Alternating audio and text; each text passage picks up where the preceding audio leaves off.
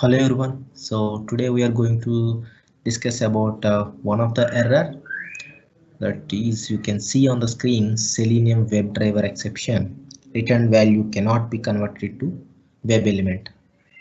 If you are doing mobile automation using Appium and you are getting this error, then this video is for you. So if you are getting this error when you are using a jar, maybe the code, and if you use the same jar and the code in the other machine or on your friend's machine, and if it is working, then mostly the issue is with the configuration of your machine. So you have to look at the configuration of your Appium, that is the version of your Appium. So go to the Appium app and find out which version you are actually using.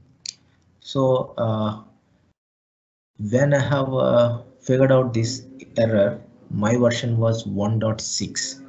So on the screen you can see my version now is 1.15. So I have upgraded the Appium server, then everything started to work.